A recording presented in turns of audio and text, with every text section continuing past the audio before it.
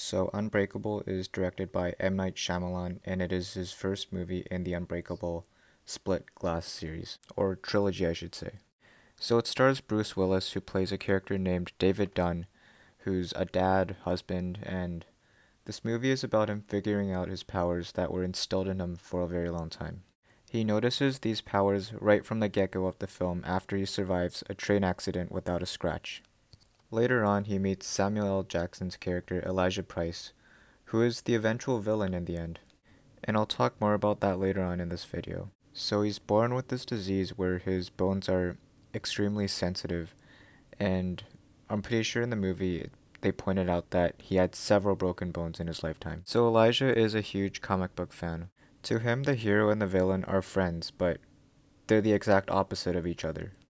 So basically, he's been finding someone that is the exact opposite of him, like someone who can't get hurt. And turns out that someone is David Dunn. So now I'm going to talk about how I felt about this movie. So this movie as a whole was pretty good. The acting was good, directing was great. Even the soundtrack fit perfectly with this movie. This had basically everything that a good movie should have. The first half, however, was a bit boring for me, honestly. But the movie slowly gets better in the second half. Like, the first half just felt too slow for me, it was just a bit boring. That's really my only problem with this film. So Bruce Willis's character in this movie slowly learns that he's truly in fact a superhero. He notices he can't get sick, he can lift an insane amount of weights, but he really gets in his form when he enters an abandoned warehouse where he gets flashbacks of his past car accident, and at that moment he knew that he was different from everyone else. At this point in the film, I got super hyped. This was when the movie took a turn in a really good way. The second half really made my viewing of this film. So after that, he enters this subway station and he can basically tell what others have been up to in recent history by just getting in contact with them, like bumping into them, touching them, like anything. And he sees all these horrendous things being done. Basically, whoever he touches, he can see all the bad stuff that they've done recently. So when he visualizes a guy murdering the parents of two kids, he follows the guy home. Now he quickly saves the two kids, but then he fights the guy. Now, he headlocks him to death. Now that soundtrack in the final fight was amazing. Now James Newton Howard did a phenomenal job with the soundtrack. Like, amazing. Now these last couple of scenes had so much suspense, and it was easily the best part of the movie, for me at least.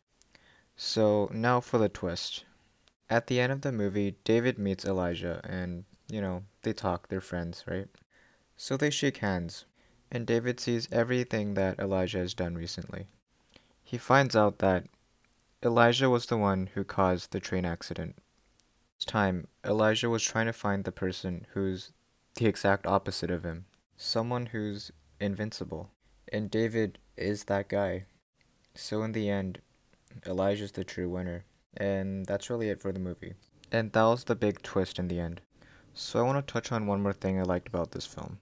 This is a superhero movie, like a superhero in disguise, and it's so different compared to Marvel and DC films, and I think that's something very unique, and it still probably holds well today, even though it was released in 2000. So from what I can tell, this is a really underrated movie, and I'm gonna give it an 8.5 out of 10. So even though I didn't enjoy the first half of the movie, this was still a really great film. That's why I'm giving it a high grade. So there's movies that I watched that suck, but I still enjoyed them. And there are films that I enjoyed much more than Unbreakable, that are probably not as good as Unbreakable as an overall film from an unbiased perspective. But I can still justify giving films that I don't enjoy too much higher grades if they have aspects of a good film. Like, I'm not saying I didn't enjoy Unbreakable, I just thought I would enjoy it a bit more. And that's mainly due to the first half of the movie. So I hope you guys get what I mean. Guys, thank you so much for watching. I'm gonna work on reviewing Split soon before I go watch Glass. Like and subscribe if you want to see more. Peace.